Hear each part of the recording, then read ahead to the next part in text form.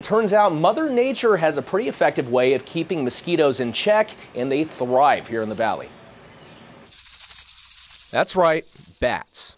Bats are living amongst us here in Las Vegas. They're not only out in Red Rock and the surrounding desert, but they're in town. They're roosting in trees, they're roosting in buildings, they're drinking out of your pools, they're pollinating plants in your backyard. And sometimes even hanging out in our Fox 5 studio. There's the bat. He is parked right above Ted's weather center right there. He flew in here. Well, bats are active at night and we typically can't see them or hear them, and so they're always misunderstood. And Hollywood doesn't help either with villainizing the bats and making them out to be bloodsuckers and things like that. A lot of people think they're creepy, but they play a huge role in our valley ecosystem. A quarter of all mammals on the planet are bats, which is astounding, but they're huge controllers of insects. They can eat their body weight in bugs in a single night. That includes mosquitoes, even though mosquitoes aren't their favorite food. They'll certainly eat them, and they'll probably eat more mosquitoes during times like this when we do have more water. So next time you see one perched above your door, maybe think twice. It could be doing you a favor. We do hear about cases of West Nile virus and other mosquito-borne diseases popping up. It's not as prevalent here as it is maybe in other parts of the country.